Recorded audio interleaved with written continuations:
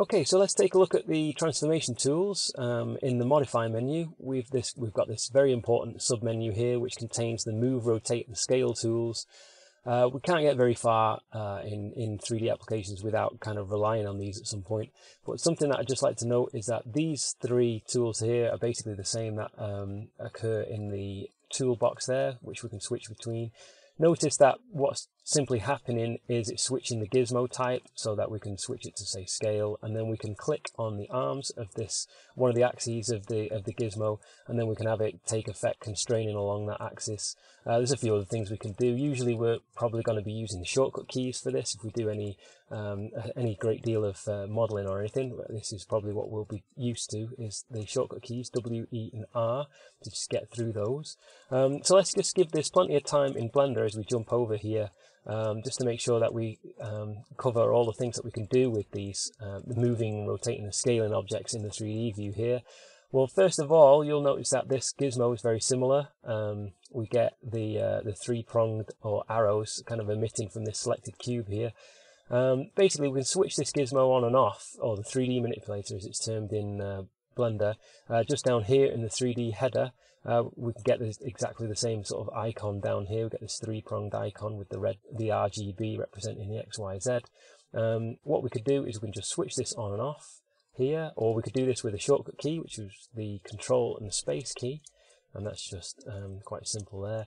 Once it's activated, visible in the 3D view, we get these three additional icons to the right of it, which is just the arrow for the translate, and then the curve here for rotate, and this little square at the end of a diagonal line, just to represent the look of the scaling, the traditional scaling icons that we get in the 3D view there, the arms of the axes. What we can do now is just left click on any of the arms there, just to constrain it, similarly as we would in Maya. Something else to note is that we'll probably, before too long, we're going to want to be using shortcut keys for these, really. So let's just cover these now. It's not quite the same as you get in many applications, this WER sort of thing. What we would get instead is the G key for grabbing or moving. That's basically the equivalent there. We've got R for rotating and S for scaling. Now you'll notice what's happening in the 3D view is, as we actually just it's not strictly the same as just switching the gizmo type. What's actually happening is we're immediately entering into an active state here. We're actually, wherever we move the mouse now, this is actually taking effect. So it's worth finding out what's going on here. This is actually really useful, very, very handy indeed, because what we can do is we can combine this. First of all, we can just cancel this if we want with just the right mouse button, and just it takes us out of that if we didn't mean to do that, or we can just hit the escape key.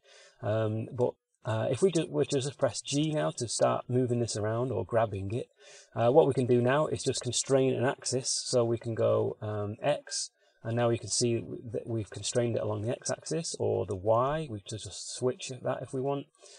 Something else that we can do here now is take this one step further and just start keying in numerical values. So for example, if we go -7, we can see what's happened there is it's taken us, basically that operation will always show up in the bottom of the toolbox here, the last thing that we've just done.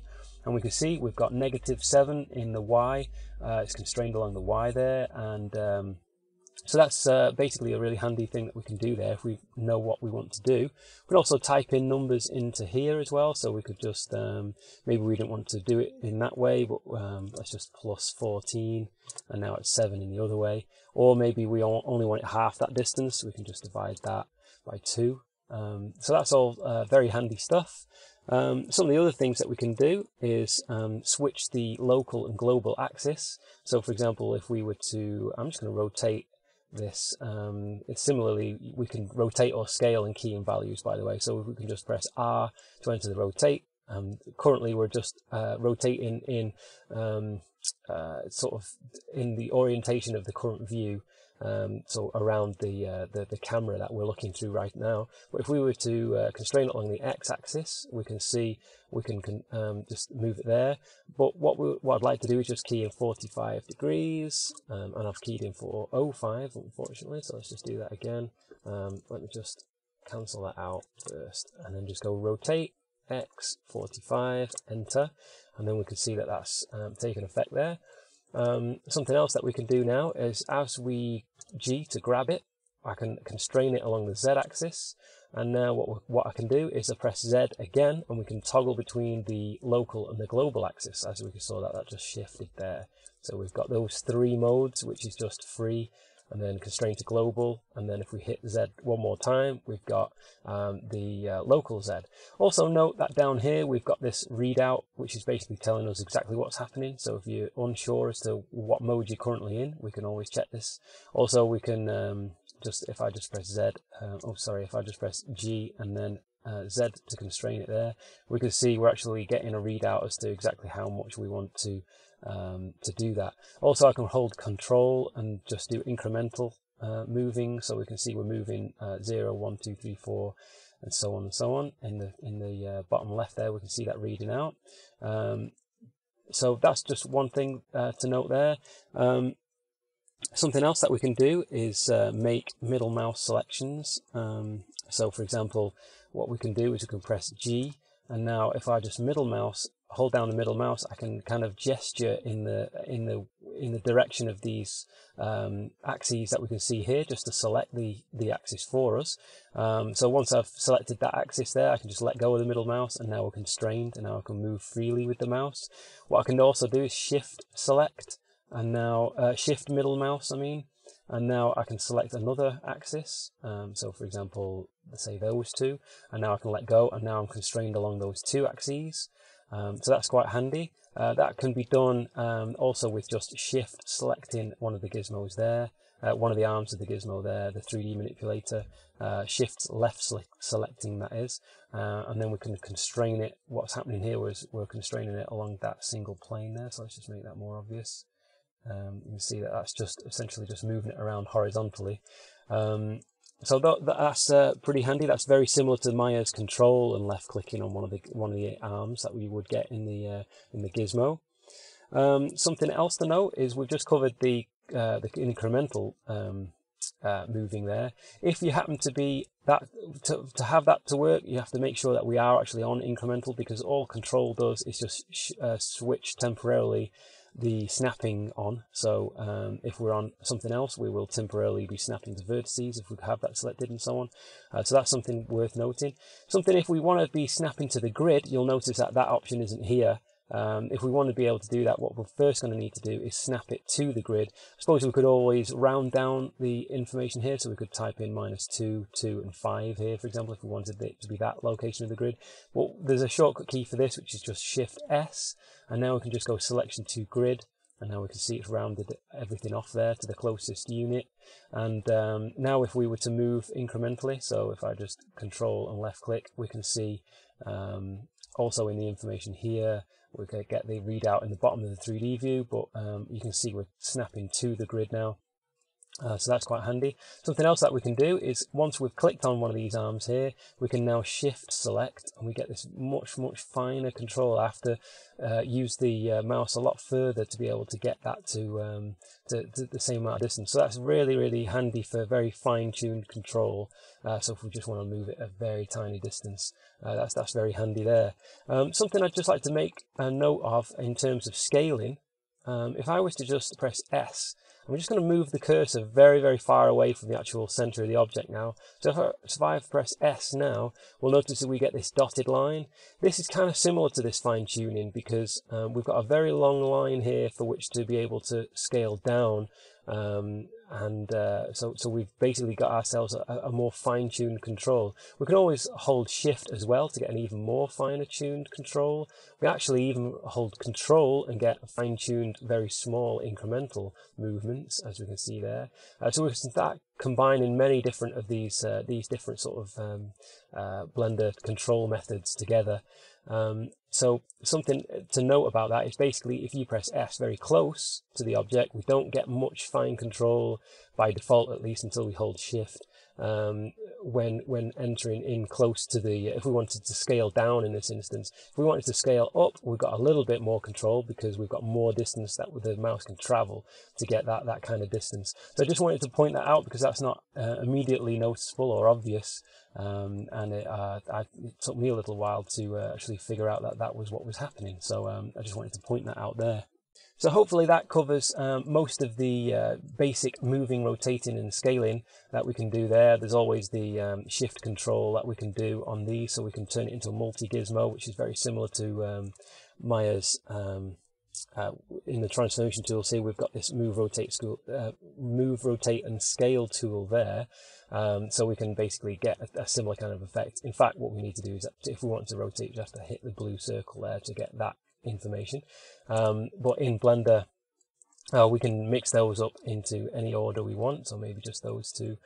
So this is all very handy, very useful stuff, and most of the time we can just operate without the gizmo. And so for example, we can just go G and then middle mouse to just constrain along an axis and then move it, say maybe we want to just shift control up to there. You know, that it's kind of quite handy. We can just scale that down now, or maybe we want to just start to reset and transform, freeze the transforms of this kind of movement, which is something we'll come up to next. Something else I'd like to take a quick look at in the transformation tools here is just the proportional modification tool and the soft modification tool. To be honest, I actually, that's kind of a lie really, because I don't want to look at these tools in particular. As handy as they are, I find most artists use the soft selection tool, which comes as part of, if we double click the move tool icon here, and we scroll down to this area here, we can see I've got soft select turned on. This soft selection is what I see most people using these days. Although those other tools are not to be completely dismissed, they are quite handy. There's handles that come with them that will be created in the outliner there that we can then manipulate the objects with further. So there is some good control within those. However, I see most people using these, and this is what we can find a reasonable equivalent for in Blender as well. So let's just switch into vertex mode there and just quickly demo the tool here. Basically, I've just selected a load of vertices. If I just press B, we can see I've switched on soft selection, which gives us this gradient view of yellow being most extreme towards black, and then nothing at all to see to show zero effect. We see the original vertices type wireframe colors there. So if I was to just now pull this out, we can see we kind of get that kind of soft selection happening there. So I assume you're all familiar with that kind of idea. There was a lot of fall-offs types within here that we can see as well, so we can switch to different fall-offs, curve presets as it calls it there. If we just switch into Blender now, we can see I've got another sphere created here with just a few of these vertices selected. Now if I press G to just move, we can see what happens without the soft selection on. Now basically, if we come down here to the 3D views header, we can see this little circular icon here. This is proportional editing mode. So that's basically the terminology there for the soft selection. So if I just just enable it there with the middle icon there, just press, we can see the fall off to the right, and so we can choose different fall offs there. Now if I press G now, we can see we get this actual circle, which is dictating the actual radius of influence there. Now what I'm doing is scrolling the mouse wheel to be able to raise that smaller and larger, and we can see the effect taken there. So that's basically just a brief demo of the proportional editing. We can actually toggle that on and off with the O key. As you can see, as I press O, the option down there is toggling on and off. So that's something to also be aware of. We can just now start to manipulate that in a little bit like that perhaps, and then we can see we've soft selected or proportionally edited our object. So that's basically a quick equivalent demonstration of that particular tool in Blender. Reset transformations and freeze transformations are very similar to each other, so we'll just deal with both of these together now. The reset transformations, what this will do is take this sphere that we have slightly rotated and slightly scaled, as we can see the information there in the channel box. Basically what it'll do is just be exactly the same as if we were to just key in 0 for these details and then 1 for the scale. Basically the default settings for an object when it's created within Maya. So if we just undo that, the difference between reset and freeze transformations will be that it will essentially do the same thing in the channel box here, but it will maintain the rotation and the scaling and any of the location information that we've done there. So if we just freeze those transformations now, we can see that takes effect. So let's just take a look in Blender and just see what the equivalents for this are. We can see we've got this slightly rotated cube here, slightly scaled. In fact, we can see the information in there in this properties sidebar, which we can toggle on and off with the N key. We can also get that much of this same information here in the object section of the properties window, but we can just look here at the moment. So I'm just going to give this a bit more space. Basically, the equivalent of the reset is simply this clear. So we can go location, rotation and scale. We see the various different shortcut keys that we've got for this as well. The G, R and S, the typical shortcut keys for those equivalents if we wanted to move the object or rotate or scale it. And then, so if we just go Alt G, we can see the location information is now 0. Alt R, same for the rotation, and Alt S, same for the scale. It's now reset to its default. Note the dimensions aren't changing at all on this. It's just the dimensions will always just respect essentially the dimensions in space. We can't necessarily play with that just by resetting these. So if we actually now want to freeze the transformations, what we can do is go Control A. It's basically just next to the clear. So we've got the apply, location, rotation and scale. We can see this Control A shortcut key there, Control A, so we can clear the location, and then we can see that's 0. We can clear the rotation and scale, and we can see these are now 0 and they're back to the defaults. Also note that you've probably not failed to notice the fact that this gizmo is the now showing that it's at the 0, the center of the world, rather than maintaining it where the object was, which is what we got in Maya. So something to bear in mind is that if I actually just left click to move the 3D cursor over there and now put the origin with the, in fact we can just do this, just transform the origin to the 3D cursor, because it's moved over there, but we'll also note that the location has moved. So the location information is basically just where the pivot point is. So if I were to just undo that a few times until the location moves to there, if we wanted to essentially do a freeze transforms but still maintain the pivot where it is, I'd recommend just using the Control A and then rotation and scale here. So that will create the rotation and scale information back to its default settings, but the location won't be changed. Essentially, if I use Shift C to move the 3D cursor back to the center of the world there, if we actually did want the gizmo to be able to flip to the, if we actually did desire that information, I suppose what we could do is just change the actual pivot point to the 3D cursor that way. So we still have this orange dot representing the location there, but we also have the ability to be able to quickly switch it to the origin if that's what we wanted. But otherwise, it's not really going to be possible to, I'm just going to switch that back. It's not really going to be possible to have a pivot point somewhere, but have the location information actually represent that as 0. So that's just something to bear in mind when looking at resetting and freezing and their equivalents in Blender. This area of the modify menu is all to do with aligning. We've got this snap align objects submenu here with a few different options. We've got the align tool, we've got the snap together tool. This snap together tool is particularly handy. I found myself using this quite a lot. It really gets me out of certain pickles now and again. If I just grab this object here and enter the tool, basically we can just select that face. We get this arrow emitting from it now, and we can click on the face we want to snap to. And then we get this dashed line and this nice little graphical interface there to show us what's going to happen. Now press enter and we can see we've basically snapped one cube to another. If we wanted to just keep on going and align it further, again you could just maybe grab that face and maybe align it to that one and then enter again, and then we could see we're essentially just aligning everything there is to be aligned within that cube. So that's particularly useful, especially when these transforms happen to be frozen. So that's something to bear in mind there.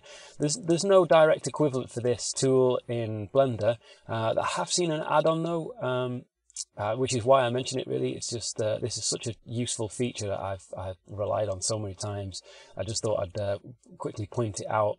This add-on doesn't come in by default for Blender. I was going to see if I can't try and track it down. It may still be in development, so I don't necessarily want to try and give it too much attention just now, but there are people trying to essentially duplicate this kind of tool here. It's just worth noting. As I say, I'll try and put some information near this video. But let's just take a look at the other aligning within Blender. If I just jump into Blender now, you can see we've got these 3 cubes on different planes, on different axes. Basically all we need to do is just come down to the object menu within the 3D views header, and then just come to this transform submenu, and then we can see we've got this align to transform orientation, but we've also got these align objects. This is what we want in this case. This gives us the most options, so just click on that. You can see everything aligned.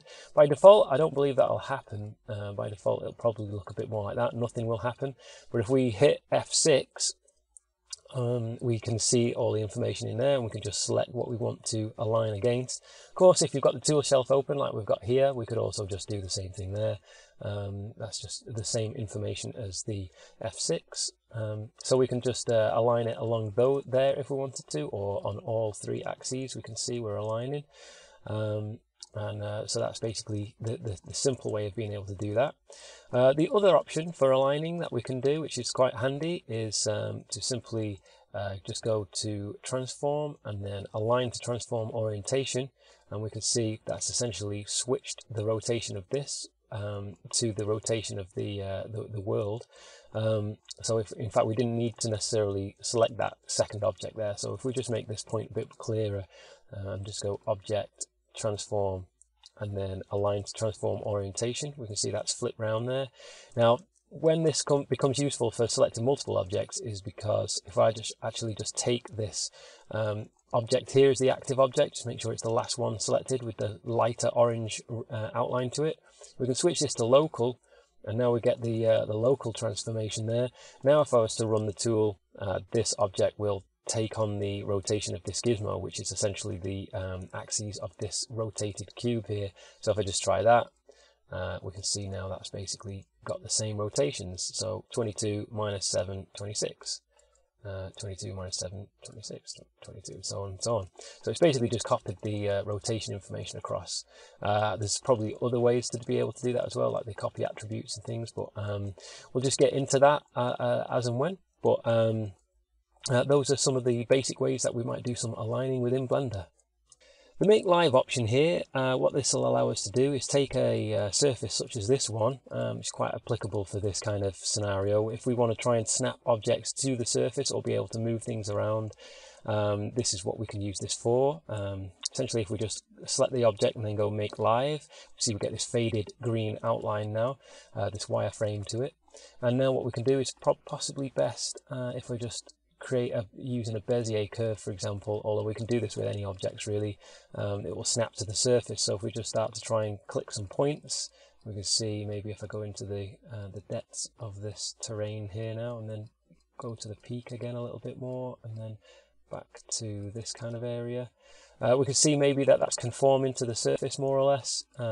Obviously the Bezier handles are making it not completely conform everywhere, but you get the idea, I guess. And then otherwise then at this, although we can't see it there, I just need to reopen the menu. But what we can do is if we just pull that over there, we see now the options now Make Not Live, which seems like unusual English to me. It seems like a kind of a linguistic gymnastic move to try and just avoid having something which is unpleasant in the menu, like kill or make dead or something like this. I don't know, it's my problem. Obviously I'll have to deal with it. It's probably just me. But anyway, if we just grab that object and say Make Not Live, or at least we don't need to select it, we just go Make Not Live, and then we can see that turns it off, and then we can just try and refresh that menu now, give it a little tickle, and we can see we get the make live option back again, so we can select what we need. So yeah, maybe for some reason I just feel like maybe it's meant to say activate or make inactive or something like that. Anyway, it's my problem, I'll deal with it. Let's just jump over to Blender now and just take a look at some of the translation here, the essential equivalent. So here we got another undulating type plane surface here, same sort of idea, kind of soft selection, or the proportional editing tool as we've got in Blender here. All we need to do for this is just switch on the snapping, change the snapping type to face, and then we've basically got the same idea now. If I actually just go to create a Bezier curve, we can see the Bezier curve always gets selected at the point of the 3D cursor there, so it's just over there at the moment. If we just move that into position, what we can do now is just start to move it, and we can see it's actually conforming to the surface there. If we just want to do that a little bit more specifically with the actual points of this curve, what I can do is I'm just going to tab and then just make sure everything's selected with the A key. And then I'm just going to press V to get select the handle types to automatic. I find that this is the easiest way to begin creating curves with Bezier handles anyway, until we really get stuck into this at a later date.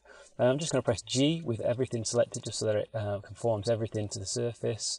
And then I'm just going to go and now select that point, and now just press E to extrude the points, and now just press select to confirm that, and then just repeat that move again. So I'm just pressing E to extrude and then left select to just confirm that point. So E to extrude and then left click, E and then left click, E then left click, and then we can see that's kind of having the same kind of idea there.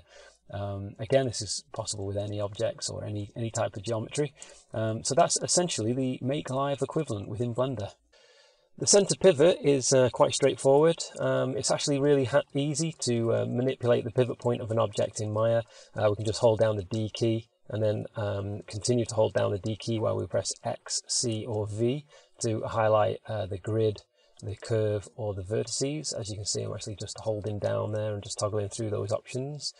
And once we do that, once I hold down V now with the D key, I can just middle mouse gesture and just move this wherever we like, and then we can also hold down C to just put it down to an edge. As you can see there, maybe somewhere along this edge is where we want to put this pivot point, and then we just let go and it's there. So it's really straightforward to do, and if we want to center the pivot, we can just hit center pivot and it's back to the center of the geometry basically.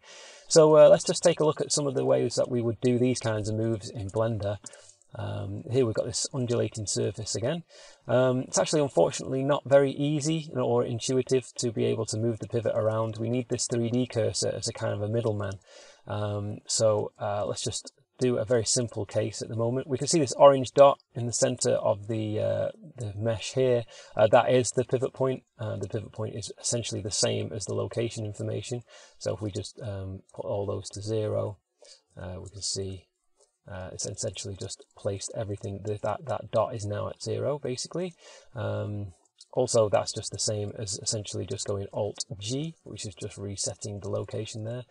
Anyway, if we just move on and just take a look at these pivot points, if I tab into edit mode and let's select this vertex in the corner, now what we would need to do is go Shift S and go cursor to selected, and now the 3D cursor is there at that point.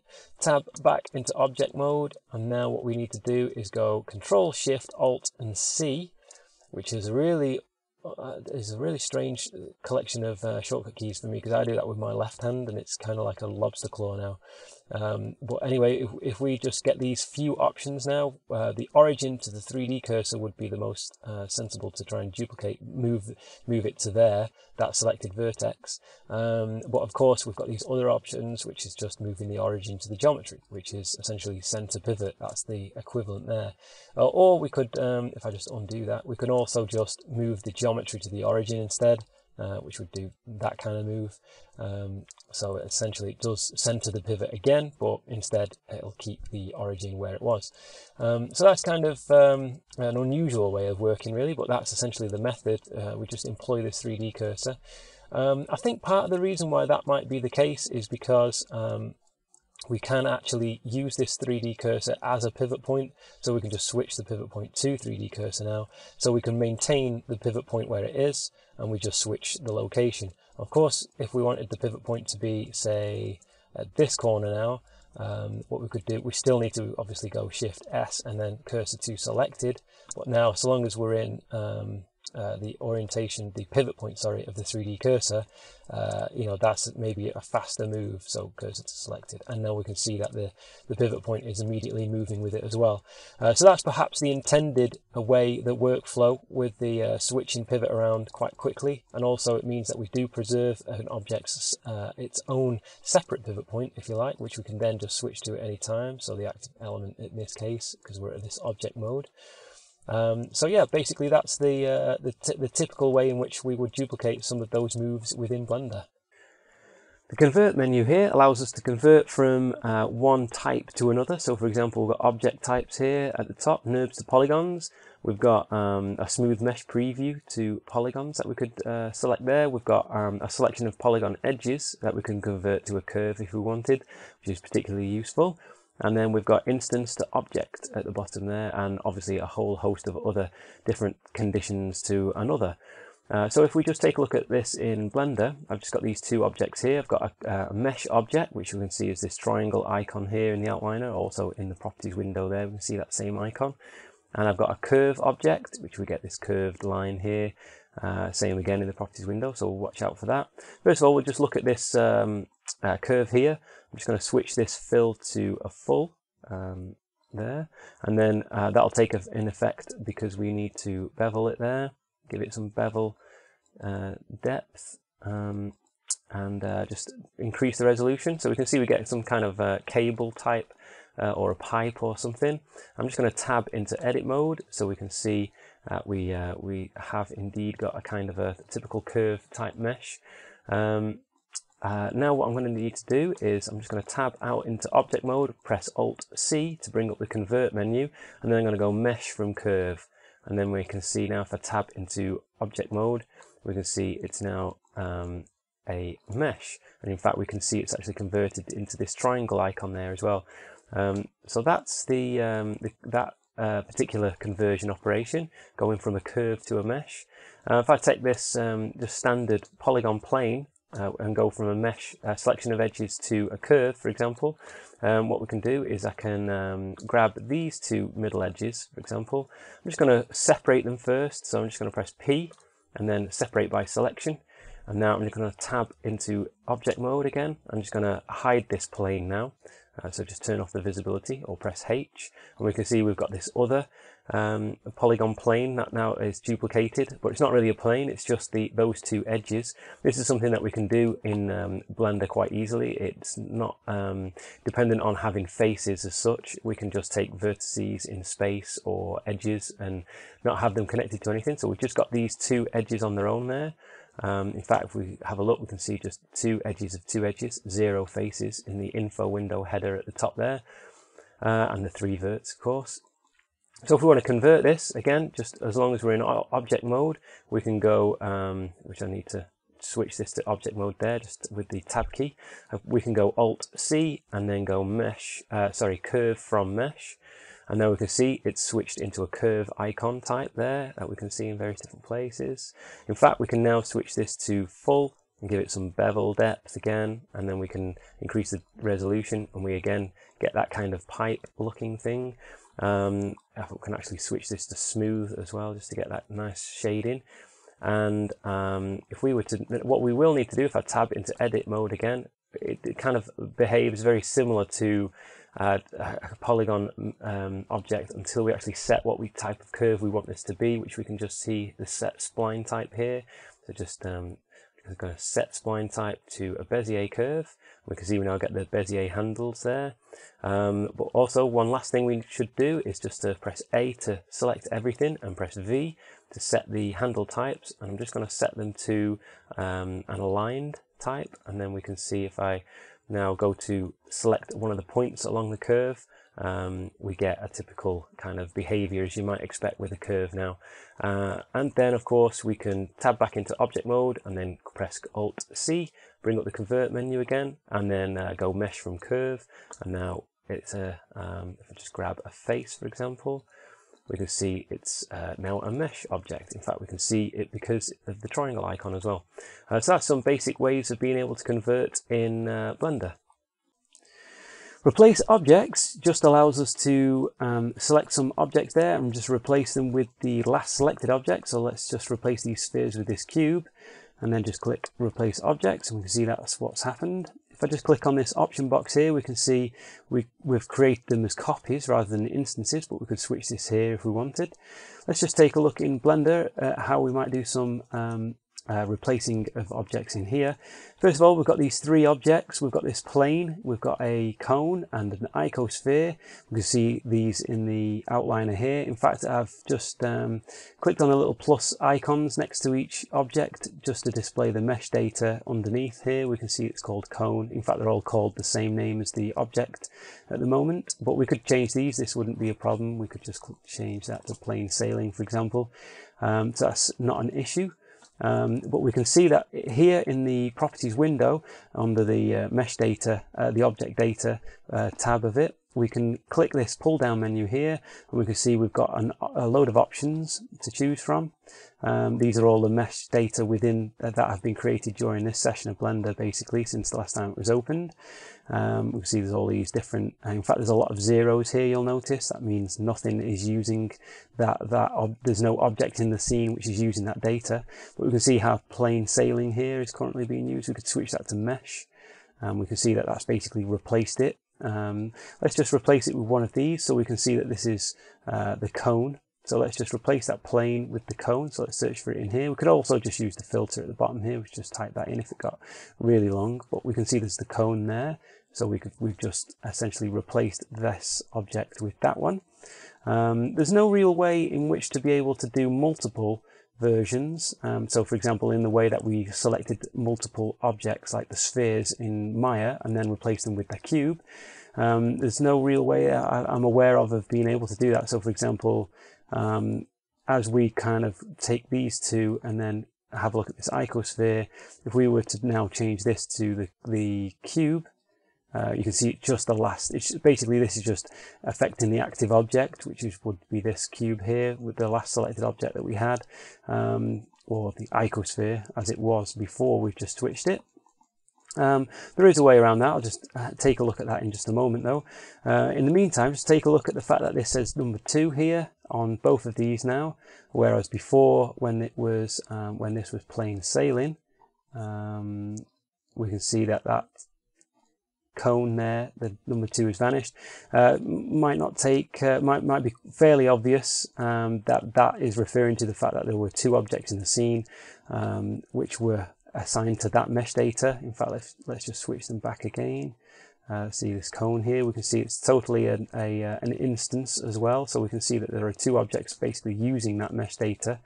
If we wanted to make this a unique copy, we can press the U shortcut key just to bring up this make single user. We can just click on make object and data there, and we can see now the number 2 is gone, and it's given it this incremental file name there to the mesh data. So if I just undo that there, you can see the number 2 comes back. We can just click on the number 2 as well. That would do exactly the same thing.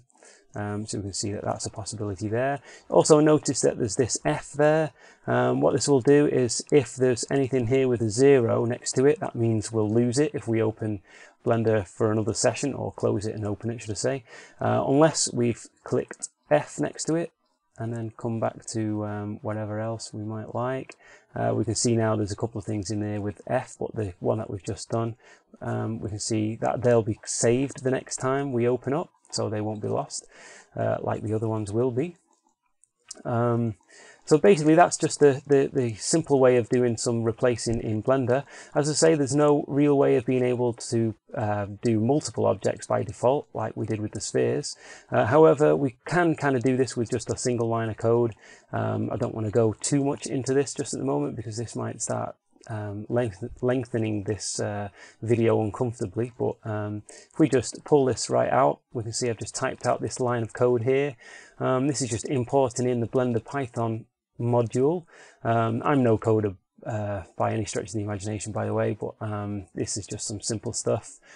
So we can just import the Blender Python module there, and then just do a quick loop of all the objects that we have selected. So let's just select all those 3 objects, and then essentially what's going to happen here, it's going to take a sort of the selected objects and replace the data with the active objects data.